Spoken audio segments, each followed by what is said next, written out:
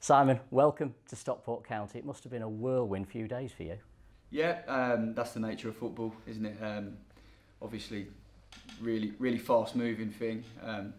Delighted to be here, and yeah, obviously now just want to get going. Looking forward to cracking on and getting on with the job in hand. Tell us about your management style, your preferred style of play. What can county fans expect? Well, I think something that's really important to me is that, I think every team, every club needs a side that's playing on the pitch that's committed. I think a team that wants to represent, what they're working on for with pride. I think that would be really important. And for me, the recipe and the ingredients for anything that's going to be successful is built by hard work. So I'm certainly looking to make sure that a team that's stepping over the white line and representing county will be a hard-working one, and that'll be certainly at the forefront of my work daily. You've had lots of opportunities to move on previously. You've turned down opportunities to pursue first team coaching where you were. You've had offers from the Football League as well. What is it about county that's got you excited enough to make this move? And it is a big move, clearly. Yeah, I think that, the one thing that really stood out to me was, there's a real strong fan base, a loyal set of supporters. And when I bounced the idea and the notion around to some people who are in the north, everyone was like, wow, that is a place where you can really get it going, and the fans will be right behind you. So I think first and foremost that was what stood out to me straight away, and that was a lot of the feedback was, this is an opportunity from that point of view that might be too good to not get involved with. And then obviously there's a really positive project to be part of here, and I'm aware there's been some work put in place this season with that, and really I just want to come in and of course put my spin on things, but continue a lot of the good work that's been done on and off the pitch. You've got great experience as well at this level and the level just above, and I can actually remember you playing at Edgeley Park with Boston. I think Julian Joachim scored the only goal, so that must have been an influencing factor. Did you remember coming to Edgeley Park? Yeah, I do. I think I set the goal up. I'm not sure that'll go down too well, but yeah, listen, I think it's a club that's got a rich history, and listen, it's been through some difficult times, and I think it's on an upward curve now, and it's great to come and be part of that upward curve. And I'm proud as punch to be chose to represent this club and manage its team that step foot out every week. So and I think obviously the aim is to get it as close as it can to them glory days, and when it was punching a really high level of football, and certainly I'll be giving everything to try and get it back to where it was. There's not many managers get to take over a club that's already in the top five. Normally you come in and you're firefighting, but you come in, the club's, as you say, doing pretty well at the moment. But does that create additional pressure, coupled with the fact that there are big shoes to fill? Yeah, I mean, listen, any job that you inherit is going to have any potential problems, if you were. But I must say, listen, I'm someone that just wants to come in, be positive, look at what's great about the opportunity, look at what's great about the squad, look at what's great about the infrastructure, and just give it its best, and just encourage people to work as hard as they can, be the best version of themselves. And I think if we do that, looking at where we are, as you've rightly pointed out, what I'm inheriting, we're in a really positive position. And it'd just be about being positive with that and grabbing it and trying to take it as far as it can go. And that will start day to day, and then hopefully that day-to-day work ethic and what we're working towards, will get us to where we want to be eventually. You've got a stellar reputation, well, not just a reputation, but a track record for bringing players from youth teams through to first teams at a very high level. I'm thinking of the likes of Ben White and Aaron Conley and Solly March, all these who've gone on to play first team football at Brighton. Is that going to be a big part of your plans at County, that kind of youth development? Yeah, I think so. I think, listen, I think the two, winning football and developing individuals, I think goes hand in hand nowadays. Yeah.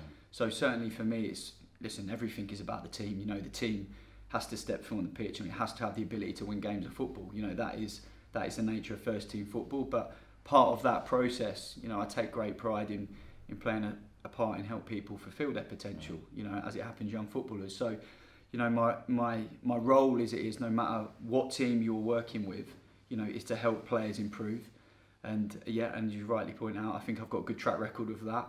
And I believe with that individual improvement, you can't not collectively improve the team as well. So certainly from my point of view, yeah, it is part of the job in hand, and that's something I'm also really excited about. And developing young talent and helping people achieve their dreams, you know, being a professional footballer and a great one is really one of my motivating drives.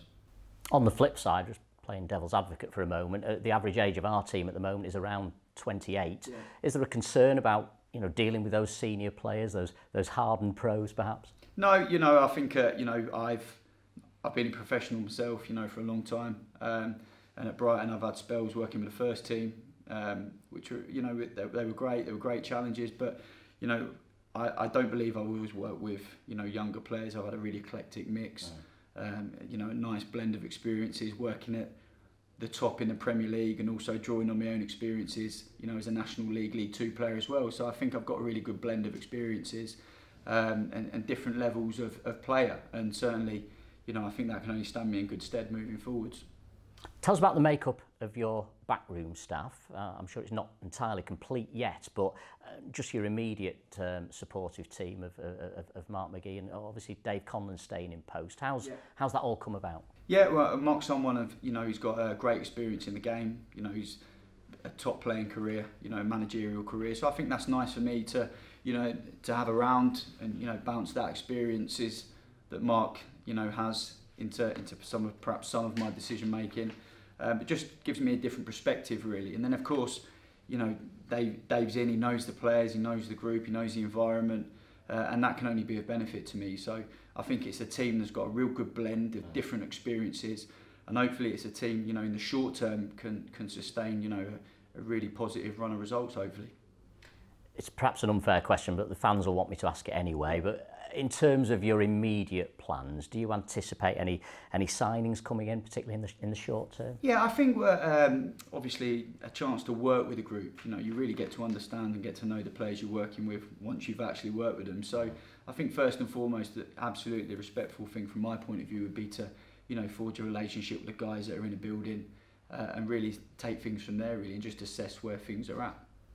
Mark Stott has obviously invested so heavily in not only the team on the pitch, but also the surroundings we're in here at the training ground at Carrington. He's investing in the stadium as well, the move to full-time football. But obviously that comes with high expectations and big ambitions as well. So for you in the sort of short and medium term, what's success going to look like for you, and what are the targets for this season particularly? Yeah, I think, listen, we are in a promotion push. I think there's no doubt about that, and that is something that's, you know, absolutely exciting for me to come into. I think longer term, I touched on earlier that I want to be part of a process and part of a team of people that get this club, you know, back to where it wants to be. So, but I think initially in the short term, what we have to do is, you know, build on a lot of the good work that's been put in place. You know, the players have clearly put a lot of hard work into the season so far. You know, an impressive cup run, and we've also got, you know, we're in a strong position in the league. So I think short term we want to build on them, get the team as confident as it can, you know, and playing football that really people want to watch and want to enjoy, as well as winning games. So, you know, the short term, that's certainly where we want to be, and mid term we want to be getting closer back, you know, to as high a level of football as we can, and obviously that would come with, you know, promotion out of the Nationwide Conference. I mean, we've only met this morning, but I think the thing that strikes me is your enthusiasm. I mean, the county fans are going to see a lot of that, I think, in the coming months. Yeah, I think so. Listen, I'm passionate about football, and, you know, winning football, and I was lucky enough to win the conference twice as a player in my playing career. So, you know, I want to try and bring that experience into the mix as well, and, you know, chuck that one in so that we can use that as an advantage. So yeah, look, you know, I can't wait to get going. I'm proud to be here. I'm proud to represent this club, and I do believe, you know, it is a great club. You know, I can see that looking in, and it didn't take me long to realise what a great opportunity this was.